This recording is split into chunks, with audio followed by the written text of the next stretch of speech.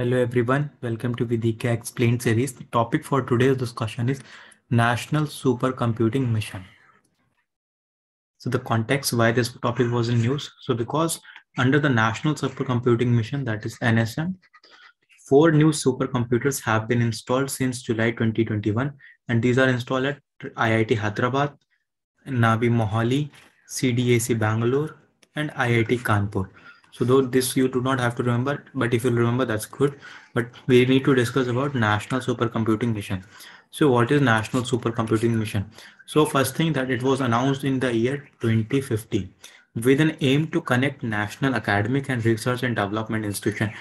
Research and development is one of the most important, should be one of the most important area of government. However, in India, the expenditure, the GDP expenditure on R&D is very low.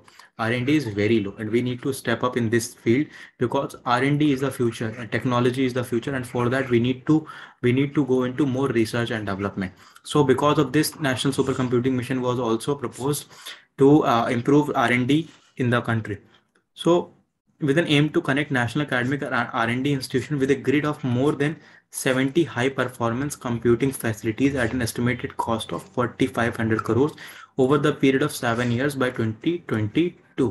So it was launched in 2015, and aim was to connect national academy and research institution by more than 70 high power computing facility. What is another important point? It is being implemented and steered jointly by Department of Science and Technology and Department of Electronic and Information Technology. So this you have to remember, these two organizations, DST and DEITY. That is Department of Science and Technology and Department of Electronics and Information Technology. So that is important. Implemented by Center for Development of Advanced Computing, Pune, and the Indian Institute of Science, Bangalore.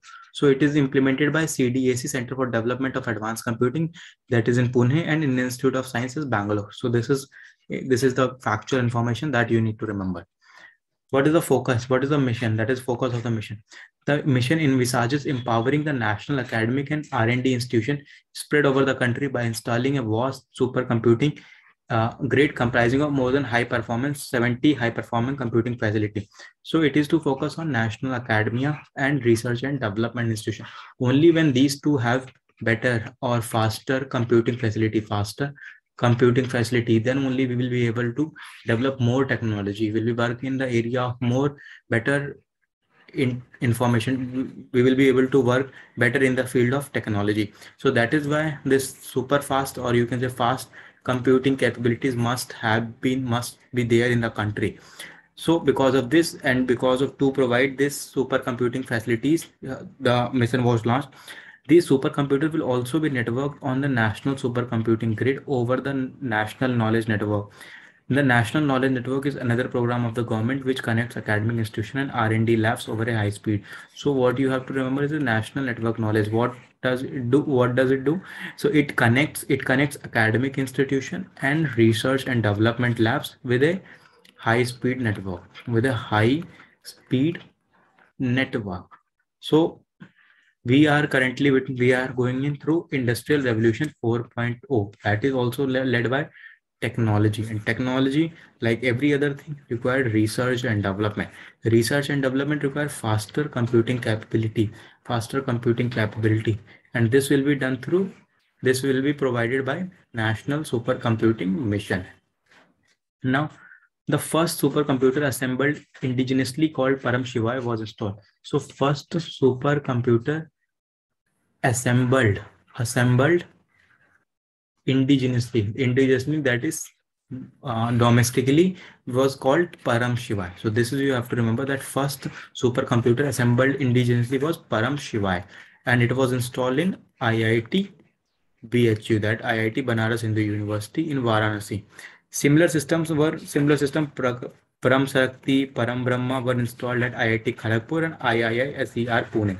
So however, we are lacking in supercomputing mission. The space is very low. The pace is low, and only very less percentage of 4,500 crore has been spent.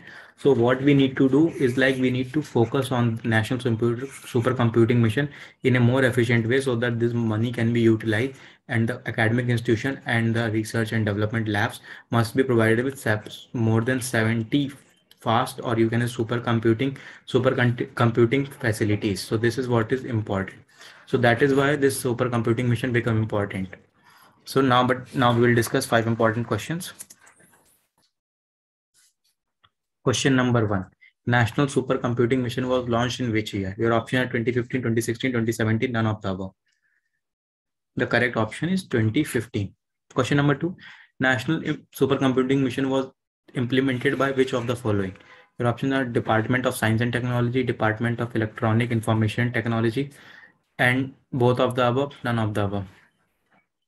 Option are both of the above, by both of the above. Question number 3. The first supercomputer assembled indigenously known as? Your options are Param Shivaya, Rudra, Abuja, none of the above. The correct option is Param Shivaya. The first supercomputer assembled indigenously was installed in which of the IITs? IIT BHU, Bombay, Kanpur, IIT Delhi. And the correct option is IIT BHU. The last question is, the focus of National Supercomputing Mission is installing a vast supercomputing grid comprising of more than high performance computing facility. Fill in the blank. Your option are 100, 70, 150, none of the above. Correct option is, so in the National Supercomputing Mission, which was launched in 25, the target was providing with more than. Later it might be extended, but the current target is this.